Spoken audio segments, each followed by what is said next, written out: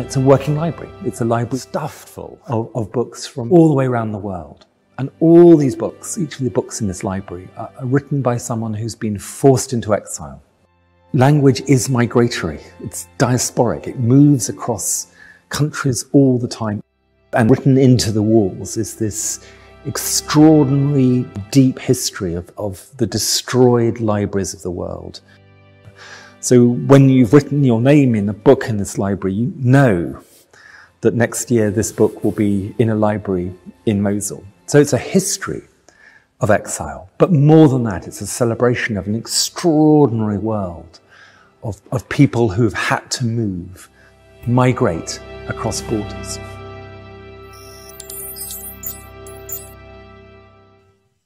Hello, welcome to the British Museum.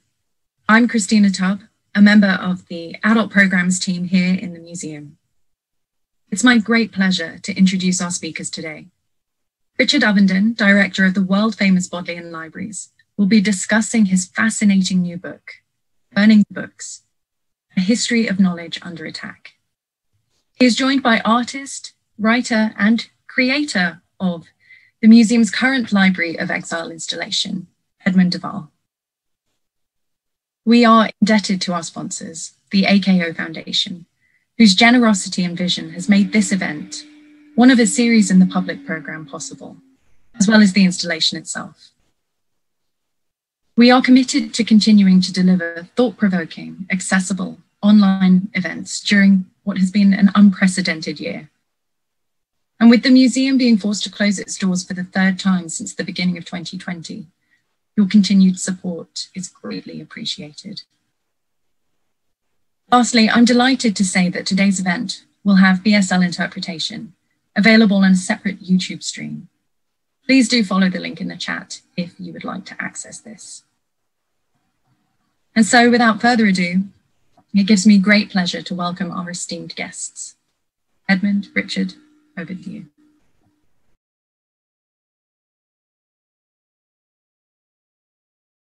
And hundreds of people, almost 1,000 people joining us from dozens of countries all around the world.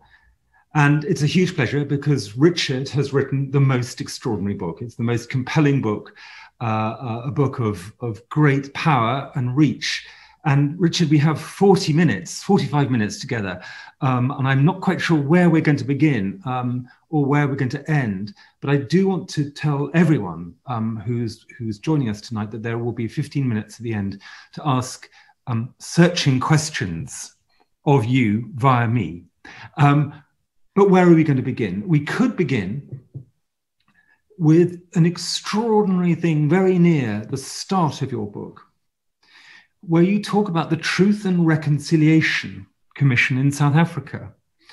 And you talk compellingly about the fact that they were hampered by the destruction of huge quantities of apartheid-era documents, that their archive was destroyed. And you quote the Truth and Reconciliation Committee. The story of apartheid is, amongst other things, the story of the systematic elimination of thousands of voices that should have been part of the national memory. Archives, memory, and destruction, Richard. These seem to be core themes for you. They absolutely are. And I think that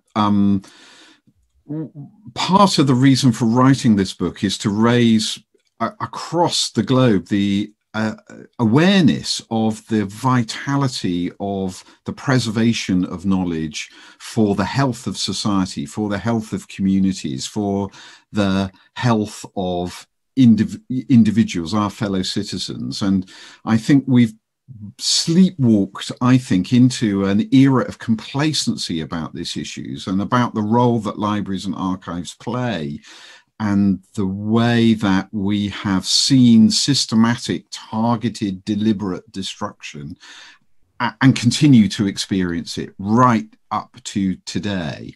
And I think that what happened in South Africa is a fantastic example of how knowledge and the kind of its preservation and its openness, its accessibility for all sorts of reasons, whether legal or cultural, artistic, educational, is so important for communities, for society. So what you're doing right at the very beginning of your book is you very clearly say that libraries and archives are overlap, but they have slightly different functions. Can we begin at the beginning there and then delve into those parallel histories of why people might want to destroy them?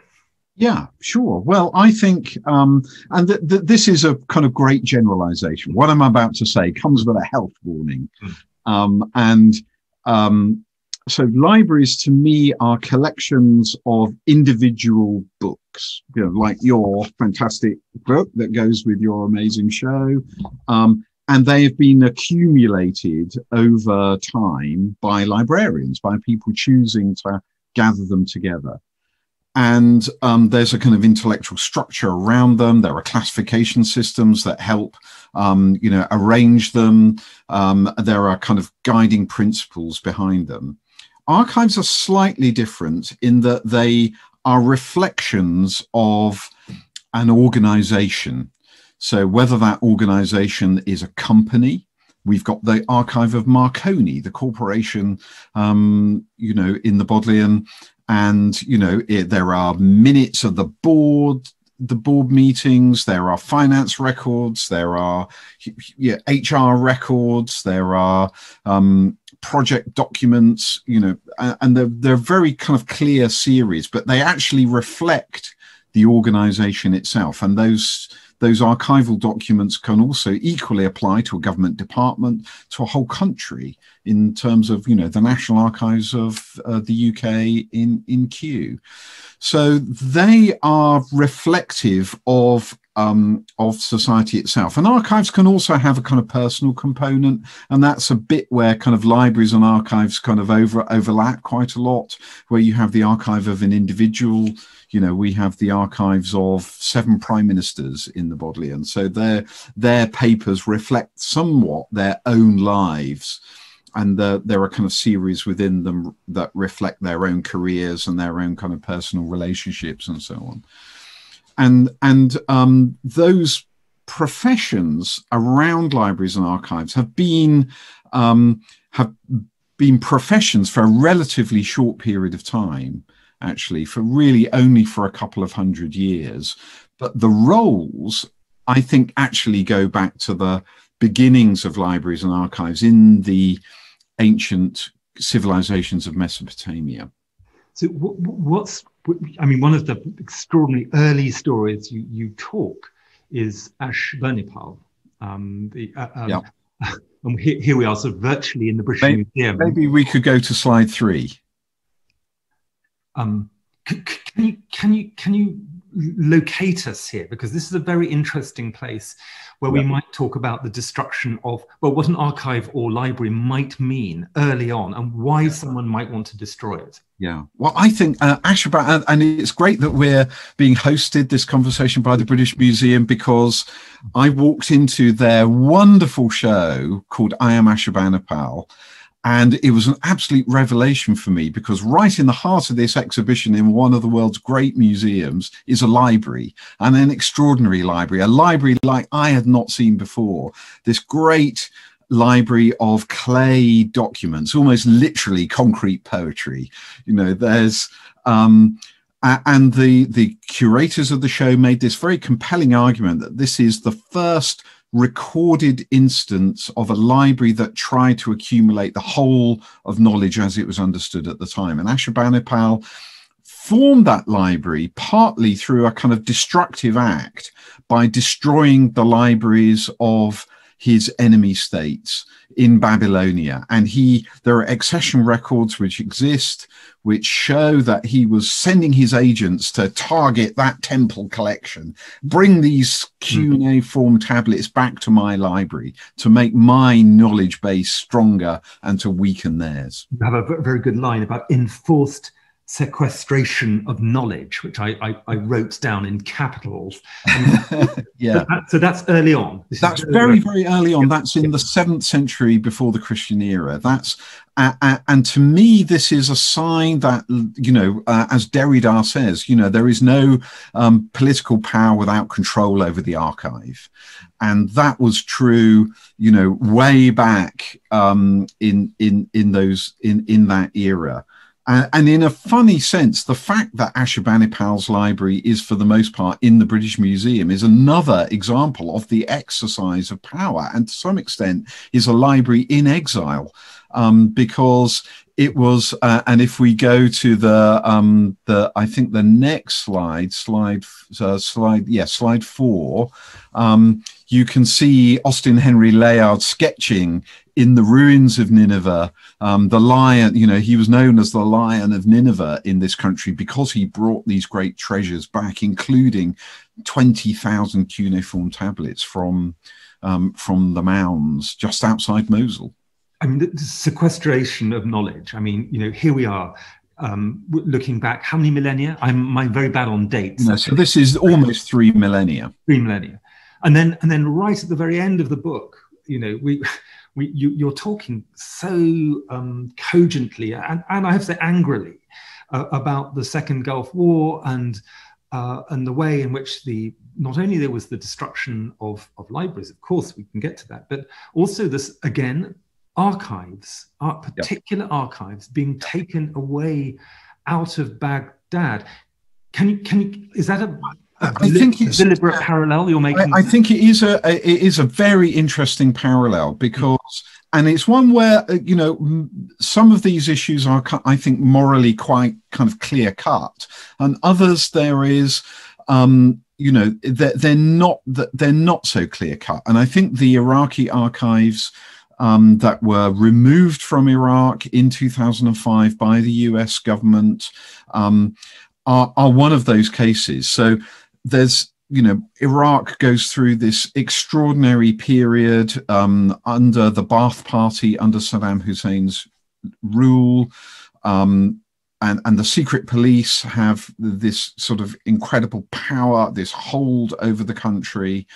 And their war on the Kurds is understood by the West through a chance discovery of archives in the early 1990s.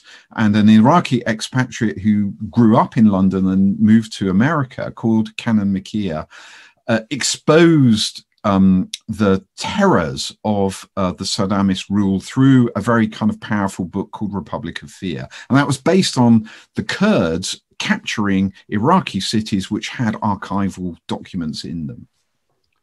And then fast forward to 2003, and the coalition, the US-led coalition, invades Iraq, occupies Baghdad. Canan Makia goes with them, and he just again makes a chance discovery in the central headquarters of the Ba'ath Party, that their archive is there. And so he immediately sees this as being sort of incredibly important. And he gets a permission from the coalition authority to take it out of these kind of basements, and he begins to digitize it in a property which actually had been his parents before they were forced into exile. And then, as the internal conflicts get more and more violent in Iraq, that building where he's digitizing these papers becomes under attack, and he argues for the removal of the documents to America. And that's what happens in 2005. And the American forces digitize it, and to help use new technology, text and data mining, to search for references to weapons of mass destruction, which of course they never find. But so the archive is removed to protect it from destruction in Baghdad, but then Iraqis no longer have access to it because it becomes under American control. It ends up in the Hoover Institution in Stanford in California. And I've been there, and it's incredibly difficult to access it. You can't access the original documents. You could only access it online. You could only see it through a dumb terminal. You could only take notes in pencil, and you had to be vetted to it. And one of the points that I make was that actually its return, the fact that it wasn't returned, stopped Iraq from coming to terms with its own past. Archives have agency, or no, the access to archives gives you agency over discovering recent history, discovering the nuance of what's been going on, and can be used in all kinds of ways. So to remove a national archive out of the country and then prevent the country of its genesis having access to it is a very particular thing. And you make the point, I think, in a very cadenced way, that this is something that's happened throughout history. This controlling of access to knowledge through is something that we see it 15 years ago with the Hoover Institute, but it's happened throughout history. So where else should we look to see this happening before? Well, I think you could actually go back to the Reformation in Europe, and perhaps if we were to go, we could choose another slide. We could choose slide 5, perhaps. And this is in Glastonbury in Somerset. This is the ruins of Glastonbury Abbey. This is the cloister. This is where the library of Glastonbury Abbey was on the eve of the Reformation, and a place which was visited by an extraordinary man called John Leland, a kind of an almost forgotten figure from, the Hilary Mantel's world, if you like. And he was charged by Henry VIII with traveling around to the libraries of England to search for evidence to support the king's claim to divorce Catherine of Aragon and marry Anne Boleyn, and then to divorce from Rome altogether. And, they searched through historical documents. Leland searched for the king for references to there being a church before the Norman conquest, and to the antiquity of the, if you like, the English tradition of leading their religion. And in the process of doing that, he selected volumes which ended up in the Royal Library. And, some of these books survive, and you can see the inventory number. And so that process began of, if you like, sequestration of what we were just talking about, but it ended up in mass destruction. And, the king, Henry, soon became clear to him that not only could he make these arguments, but actually, if he was bold enough, he could take over the whole of the properties that these great, rich Catholic institutions owned and seize them himself. He deliberately destroys the documents, which proves who owns what. Well, no, he wasn't doing that, but he was dismembering entire institutions, which included libraries and archives. And those libraries and archives were sold as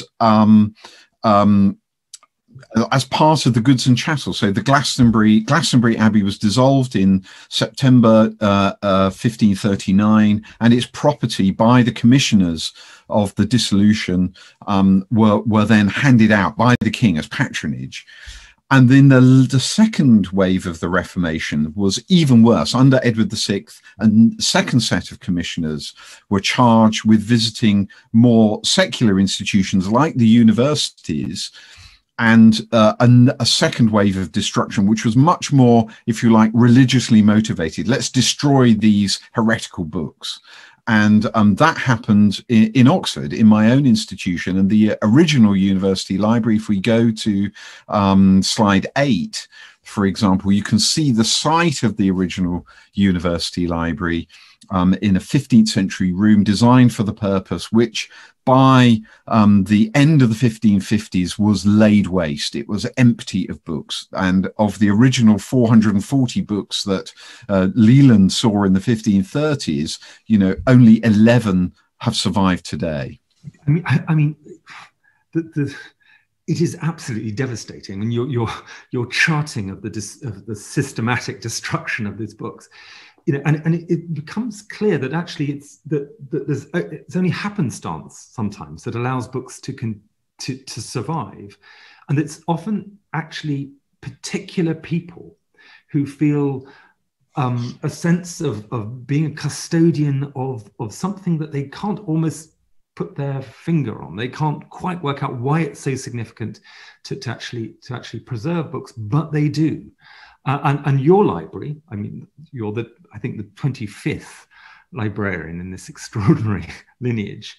If you go back to Bodley himself, I mean, he's a very good example of someone who has this extraordinary, passionate sense of why books need to survive.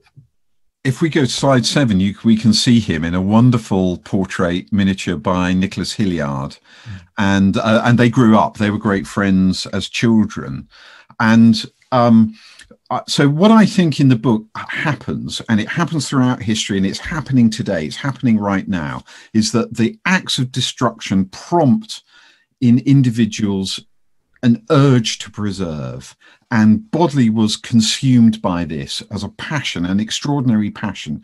He lived through the moments of destruction. Although he was a Protestant, he lamented that what had gone on before, and he identified certain reasons why it happened. He said that the Library of the University of Oxford had no endowment, or what we today would call an endowment. He said it lacked a standing rent for the augmentation of books, for officers' stipends, and for other pertinent occasions. And he paid himself. He organized, he became a kind of project manager in his retirement, putting a new roof on the building, designing the bookshelves that we saw in the slide earlier, putting books on the shelves, endowing my predecessor, the first librarian, Thomas James, and making sure that there was a post called Bodley's janitor. Today we call her the chief operating officer, whose job it is to keep the institution afloat. And there are many other examples, and where individuals risk their own lives to preserve knowledge. So this is extraordinary. I mean, it is often hugely moving in your book, Burning the Books, hugely moving, because there you have Bodley in the, with his, an arc to save learning, but you pull that story painfully through into the 20th century, and into chapters which, for me personally, because of my own family history,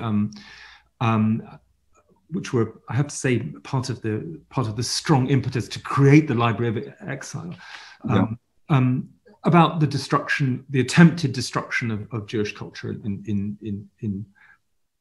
Europe in the 20th century. And you do a series of chapters about from 1933, from the first Nazi book burnings, all the way through into the particular powerful story of Vilna. And please, that's a story you have to tell now. Okay, I feel the need to tell it, actually, and I was very moved. It's the most moving part of the research for the book, and I knew about it. If we go to slide 2, you can see this scene, which is a very kind of familiar scene to many historians, or in 20th and 21st century culture. It's an image that many of us have seen, and it was kind of deliberately so, because it was a theatrical event on the 10th of May 1933 in Berlin. The interesting thing to me is that it wasn't just Jewish books that were destroyed. It was the library of an institute of sexual studies, of human sexuality. So there was gay literature and other literature about human sexuality that was deemed alongside the whole of Jewish culture as being un-German, and thrown by students. And this was kind of shocking to me as well. It's students who are throwing the books that were being and filmed as they're doing so. But again, that act prompted an act of there was horror and outrage, but it also prompted new libraries to be created. So exactly a year later, in 1934, in Paris, the German Freedom Libraries, established by Alfred Kantorowicz, and with support from André Gide, Bertrand Russell, and Thomas Mann. And, Helen Keller wrote a letter saying, to the student body in Germany, saying, you can burn my books and the books of the best minds in Europe, but the ideas in them have seeped through a million channels and will continue to quicken other minds. So, there's this kind of urge to preserve the German Freedom Library had 10,000 volumes. A year later, there's another library similar in New York that's established at the same time. But of course, there's a perverse library that's created through the process of the Holocaust by Alfred Rosenberg's, Hitler's kind of chief architect of anti-Semitism. And this library is formed by a team called the Einsatzstab Reichsleiter Rosenberg, who fall in behind the Blitzkrieg as it moves into Central and Eastern Europe. And they attack Jewish culture and a kind of cultural genocide that goes alongside the human genocide. And in Vilna, there's this extraordinary group of librarians and scholars and poets who are selected from the ghetto in Vilna to sort through the libraries and archives of what was an amazing center, a rich, vibrant center of Jewish religion, Jewish culture, Jewish poetry, but not just of high culture, but of the lives of ordinary Jews, of Yiddish culture and Yiddish poetry and theater and cooking. And, everyday life is documented by an extraordinary institute called YIVO.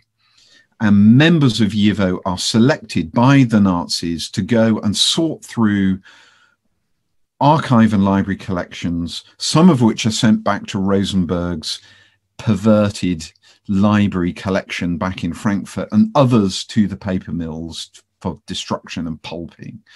And they are horrified that they have to make these choices, but they smuggle, they create diversionary tactics, and they smuggle documents, thousands of them, back into the ghetto every night in their clothing. And they risk their lives to preserve and to bear witness, to keep the culture alive. And it's a culture of the book.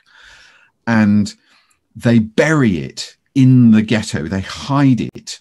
One of them digs a chamber 60 foot down. And then, of course, the occupants of the ghetto are murdered when it's liquidated in 1943, and a few of them, a handful, and they're called the Paper Brigade by the German guards. And they escape. Some of them escape to join the partisans. And when the Soviets push the Nazis out, they come back into the ghetto and they find the collections again. It's extraordinary. I mean, it's so compelling, this story.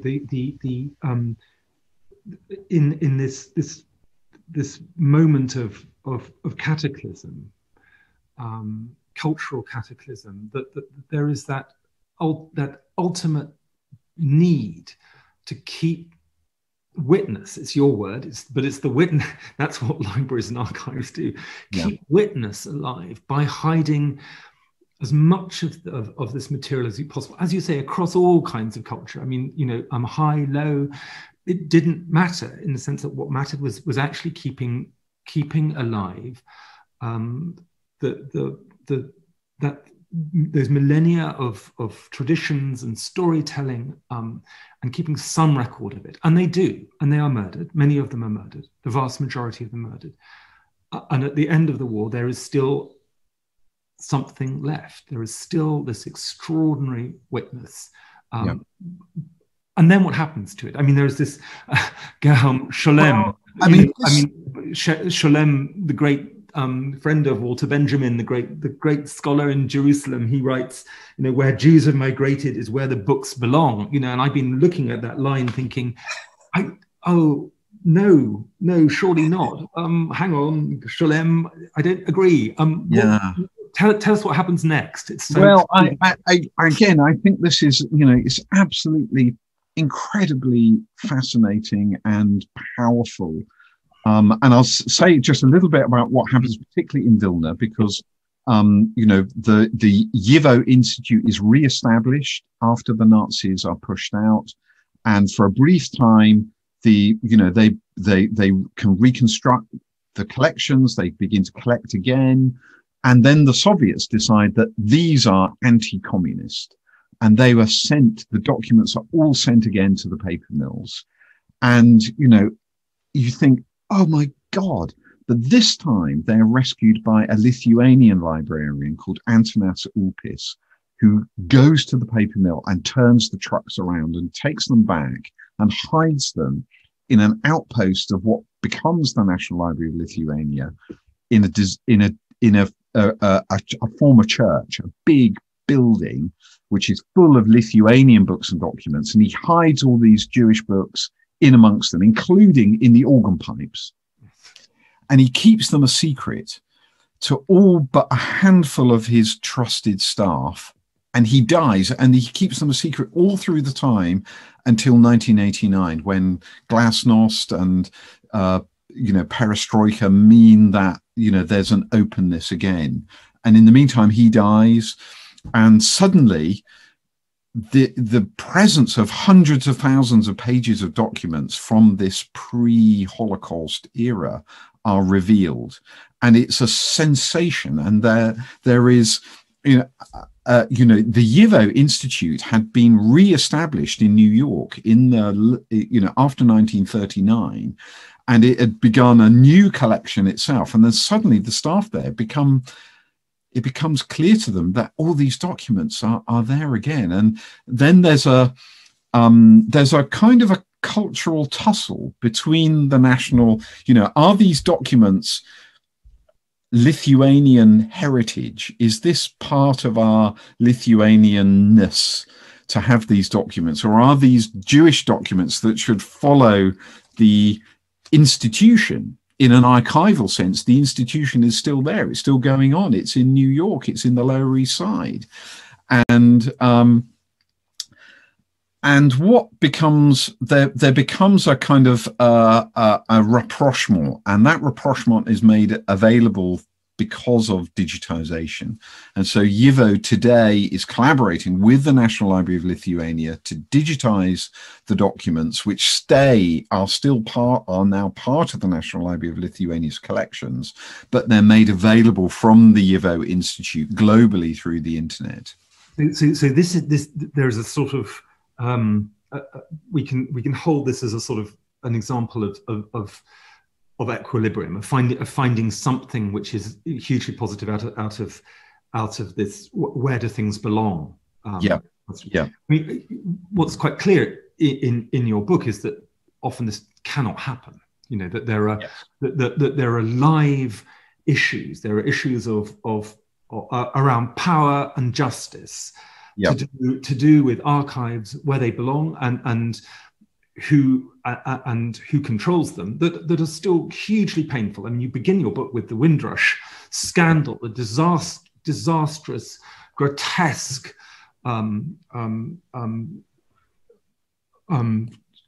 scandal of the behaviour of the government over the Windrush communities and their destruction of those documents, and you end up, well, near the end, talking very powerfully about FCO 141. Can you lead us into FCO 141? Because that absolutely, all kinds of territory. And I'm actually going to move the slide to slide 20, and not because it's relevant to FC 141, but just to get that image off the screen and to have something which is more uplifting. And this is Dina Abramovich, who was the librarian in the Vilna ghetto and who survived the Holocaust and who ended up as a librarian at YIVO in New York. And I think it's better to thank you for have that on the screen. I should have changed it earlier. But FCO 141 is an incredible story, and it's part of again this idea of the control of the archive being, there is no political power without control of the archive. And it's about who controls history, under who is writing the narrative of the past. And the past is so present in all of us today, and it dictates many current events. And the process of decolonization is absolutely one of those, which after World War II, many of the European powers, of course, went through this process.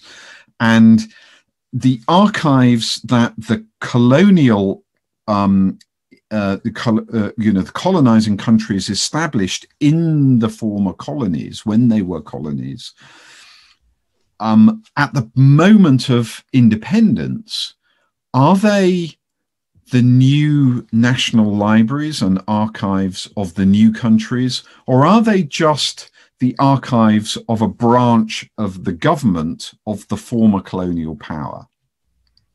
And so there's a point of discussion and debate in that process of colonization, which at the time in the 1950s and 60s and even later, that the European powers, and Britain, this was really, really not our finest hour,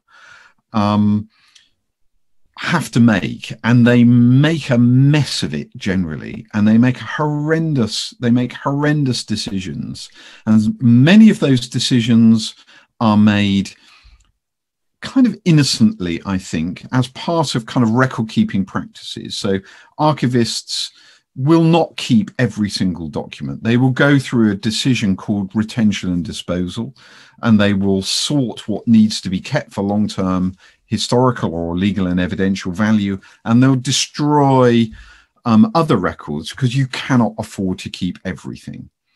And so some of the destructions that happened when, former European powers left their colonial countries were destructions, and they're decisions which individual administrators have to make. But often those decisions were to hide malpractice by the colonial powers and to destroy evidence of corruption or illegal behavior or mistreatment of individuals. And in particular, in Kenya, we find that the British government, who behaved so badly, so horrendously in their suppression of the Mau Mau rebellion, the archives that related to that episode, which were taken out of Kenya, were hidden by in a foreign office warehouse outside of London that became known as FCO 141. And its presence of miles of shelving is only revealed in 2011 through a court case, and those documents are then transferred from the Foreign Office to the National Archives, where they've been catalogued and they're available, and people from Africa can come and access those records, not just of Kenya, but of other countries too. And so they can at last have access to what really happened, the evidence of that that terrible episode in our history. So what we have is we've got parallel histories here going on. We've got systematic destruction of archives or their removal in order to close down the possibility of revising history, restoring sense of nationhood, of justice, of finding justice. But you also have the very powerful example in the book of what happens in Germany around the Stasi records. And very briefly, could you touch on that? And then I'm afraid we have to talk about all kinds of other pressing things, but yeah. Talk about the Stasi archives, because that's a very compelling, interesting moment. I think they're a very interesting case of how you can get it right with the preservation of knowledge. And this is one where the urge to preserve was undertaken by individuals, by ordinary citizens who marched in 1989, they marched into Stasi headquarters, across Germany. in a kind of and I haven't got to the bottom of actually how they managed to coordinate this in the days before WhatsApp, but they managed to do it. And they could see in places like Erfurt and Leipzig that, and in Berlin, that smoke was coming from the chimneys, and they knew that these were records that would tell the truth. And we had that quote from Orwell on the opening slide about, if you can cling to the truth, you won't go mad. And what happens there is that the people of East Germany cling to the truth, and they march into those offices and they stop the destruction of documents. So in some places they want to destroy it, but mostly the urge is there to preserve it. And gradually, over the next year or 2 years, those archives move into a new organization. And that organization is led by a Lutheran pastor called Joachim Gauck, who is one of the leaders of the movement to overthrow the communist rule. And he's from the former East Germany, and he's given a role to establish an authority to look after the Stasi archives. And those archives include were mostly the files kept on ordinary citizens by the Stasi, which included all the information gathered by the people who informed on them. And so it's what the Gauck authority, as it becomes known, does is that it gives citizens the right to access their own Stasi file. And this is an extraordinary thing. And there's a most moving book by my Oxford colleague, Timothy Garton-Ash, called The File. And he's at first a graduate student and then a journalist working in East Germany. And he discovers that he can access his own file. And what you understand by this process is that you're confronted with the fact that your friends, your family members were all informing on you. And this act of openness is a way of confronting a difficult past. And it was handled very sensitively. The Gauck authority was extremely well resourced. Individuals' names were sometimes redacted, and that whole kind of process was very, very kind of carefully managed. But millions of people applied to access their own files. And that process of kind of understanding and confronting a difficult past helped, I think, the process of, turning their back on what had gone on and moving forward as a community, as a society. But they were allowed to do it. They had access to that. They had access to it. It was a right. Yeah. It was, and it was well resourced. The whole process was carefully managed. And, I contrast that in the book with what could have happened in Iraq if that process of archival control and access had been similarly resourced. Let's talk about access to knowledge, because, and then we've got some extraordinary questions coming in left, right and centre. Access to knowledge, because, here we are in a highly civilized country where in the last 10 years, we have lost 773 of our public libraries, 4,356 10 years ago, now only 3,500. We've lost 773 libraries in the last few years. They are underfunded massively, significantly.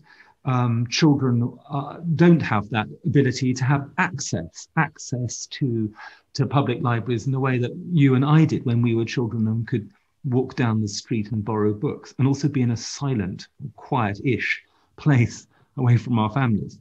So let's talk about access. What are the barriers to access to libraries? What are the barriers to access to being able to grow through books? I think there's, that process, we've been fortunate in a country which has had a well-resourced public library system since the middle of the 19th century. And, actually only became a legal requirement for local authorities to provide a publicly funded library service from 1964. But before then, for about a century, it had been something that local authorities were allowed to do by law. They could use the income from the rates to fund those kind of activities. And many of them did. And that process of erosion has been a slow one, but it was absolutely revved up by the austerity regime and putting local authorities in the very difficult position of having to choose between which public services to maintain.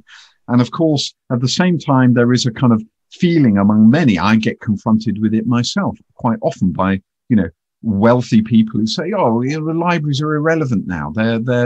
Everything's online. You can access everything online. And, it may be true for kind of many people in affluent societies that they can afford to, order books from Amazon or, look up things which are on the internet. But for many individuals, that access to the internet is not present. They can't afford it, or they're in a household for which control over that access is difficult. Finding the peace and quiet in order to read and study is very challenging. For many individuals, even accessing things like public benefits is now an entirely online process, and they find it very, very difficult. And public libraries can often support individuals because there's free access to the internet, and there's somebody who can help you navigate through complex interfaces, who is on your side and not trying to stop you from being a successful claimant. So there's a whole variety of public services which libraries provide, but at the heart, it's about education and about self-education and about self-discovery. And that process of self-discovery, I benefited from myself. And in countries where, and in parts of this country where public libraries are well resourced, because it's not a uniform picture of decline, public libraries are absolutely flourishing. In many parts of America, they've never been busier. And they're, and it's not just about getting access to the internet to, check your Facebook page. It's about discovering new knowledge, or accessing the tools, or losing yourself in fiction which you might not have encountered before. And these opportunities, I fear, are being denied to a generation who are being denied so many other things. And that generational inequality worries me a lot. Good. Your book is amongst many other things, a tract for our times, in the sense that you have the most extraordinary coda, why we will always need libraries and archives, which is a kind of call to action, Richard, which I hugely respect. We have so many questions that are coming in, but I have to go out to the world. A very interesting question about Nalanda, the extraordinary library of Nalanda. And why it's not talked about more. I have to say, in my defense, on my walls of the Library of Exile, I do actually Nalanda is one of the libraries that I do mention. Richard, Nalanda, would you be able to talk about Nalanda for a second? No, I'm not sufficiently knowledgeable about. I'm not going to stray and betray my ignorance. One of the great Buddhist. Yes, it's part of the pantheon of extraordinary libraries that have been destroyed over the last a couple of thousand years. I mean, you begin your book with Alexandria and the myths around Alexandria. Nalanda really is its equal in terms of the power, the extraordinary depth of its collections and the pain of its destruction. A question, very interesting question about the Palestinian diaspora and about recording and archiving the experience of the Palestinian experience, and obviously that could lead us to I have to say the destruction of some in Gaza and in the West Bank of libraries in the last 15 years. 20 years since the first Intifada. So that we see again that actually libraries are places which have a huge marker on them, saying of places of danger, places where the contingency of knowledge is there, and people want to destroy them because they are places where important and significant things happen. And I think that one of the things which is happening, which is a very kind of inspiring thing that's happening at the moment, and has been happening for a few years, is what I call activist archivists. So groups who are documenting knowledge either by capturing websites, which are, you know, Palestinian websites who are being cyber attacked from Israel. So there are groups that archive those websites and trying to archive culture that has an expression online, but they're also digitizing vulnerable collections, and there are various kind of groups who are active in that field, whether they're, you know, it's happening in Yemen with the Zaidi community, which are librarians from Leiden and from Stanford, from Princeton, who are very active in that field, also in Italy. There are groups who are working, there's the Endangered Archives program, which the Arcadia Foundation support, and which is administered from the British Library, which is, you know, funding teams to do particularly important digitization of, you know, archives and sound recordings and all sorts of knowledge collections in vulnerable places, including Palestine. So there are these kind of impulses to preserve which are happening, you know, right now, and those collections will be passed to institutions like mine and to other, you know, better funded institutions for that preservation task. And, you know, it's very important for us in places like Bodleian and other great libraries around the world that we take this these current urgent issues very, very seriously. Yes, I mean, the imperative of your book, the imperative of this particular moment is extraordinary, in that you know, this is an unfolding history, isn't it? I mean, the Library of Exile itself is going, as you know, to Mosul to be part of the rebuilding of a library that was only destroyed 5 years ago by ISIS. That appalling act of the attempted erasure of, what is it? An erasure of? It's an erasure of otherness, of sort of polyphonic knowledge, of knowledge which takes you in different directions. Yep. It's an erasure of histories, plural histories. It's erasure of different languages and of translation, which is something would be another few hours for us to talk about. Yep. So it continues to happen year by year by year by year. But your book is also full of this alternative, parallel history of people who find ways of making things happen, of preserving, and changing the course of their part of history through witness. Yeah, and I think that's something which, in our current moment here at the end of the, you know, this extraordinary year, and hopefully at the beginning of a new one that will bring better things to the world, we must ensure that we take the preservation of knowledge as being of fundamental importance for democracy, for communities that are under threat, that can take succor from the fact that their own histories, their own culture, the richness of their language and literature and poetry and music is being preserved and treasured and is available to them, and that other communities can control their own narrative and not have it imposed upon them. And that, you know, if we go to slide 27, Orwell's warning lesson to us all: the past was erased, the erasure was forgotten, the lie became truth. You know, this moment when we see the end of a political regime in America that has specialized in,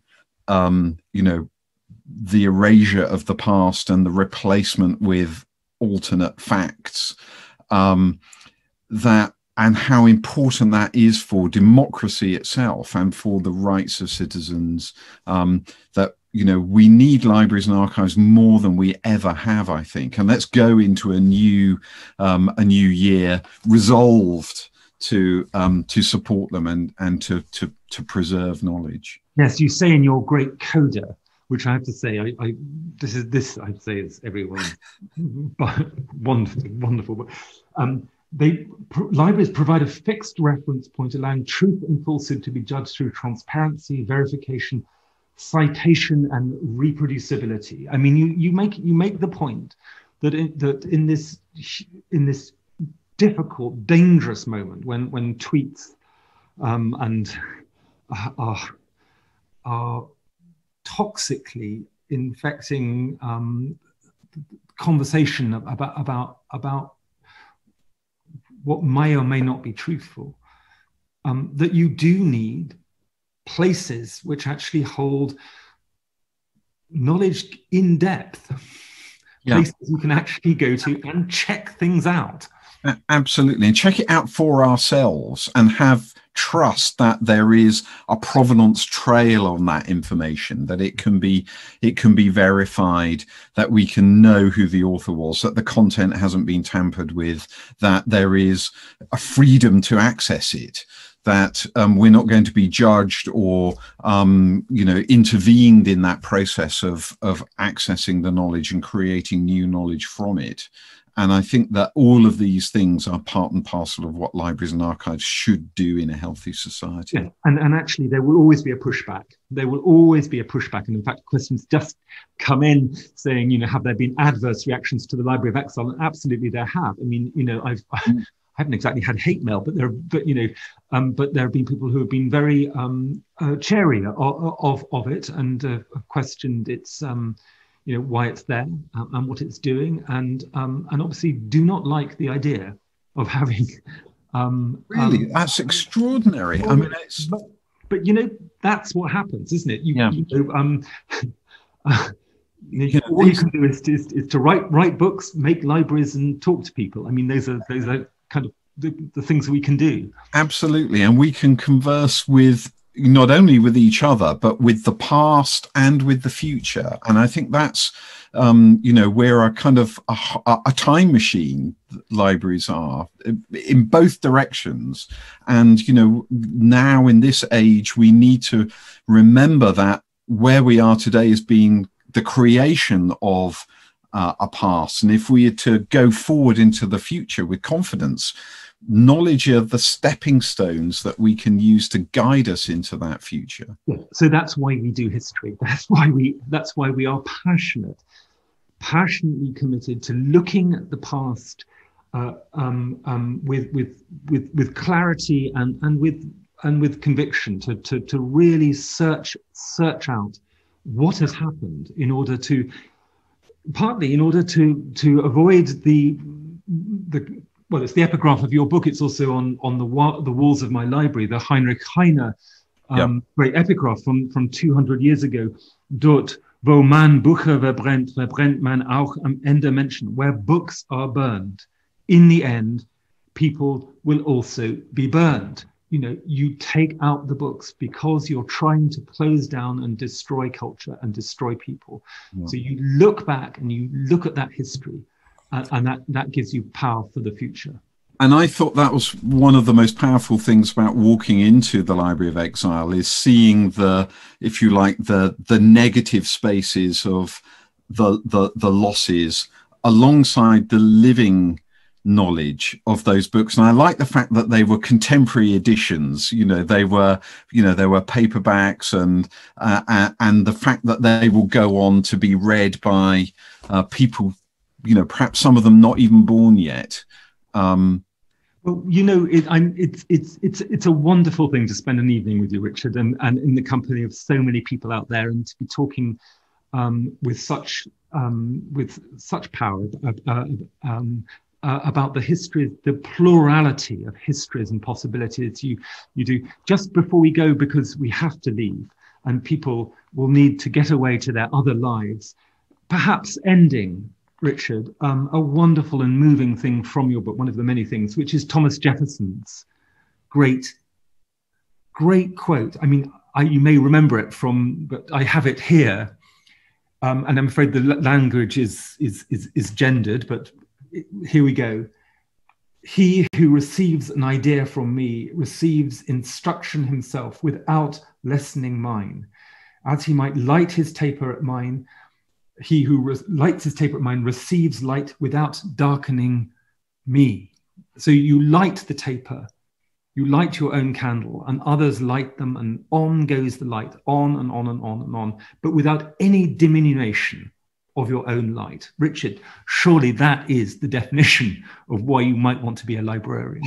It most absolutely is. Yeah, Jefferson's taper is a kind of a rallying cry for librarians as guardians of the truth and illuminators for society through that core act of preservation of knowledge and sharing it as widely as possible. So bring on the light, more light. I think that's the most marvelous way of ending. Richard, it's a huge privilege to have had this hour with you. Thank you so much for joining us from wherever you are. Please stay well in these difficult times. Remember the taper, lighting the taper and the light continuing. It's a good metaphor to stay with you. Please, if you can, support the British Museum. Keep tuning into all the wonderful things that the British Museum is helping push out into the world, and be well. And it's goodbye from all of us here. So thank you. Thank you, Edmund. Wonderful conversation.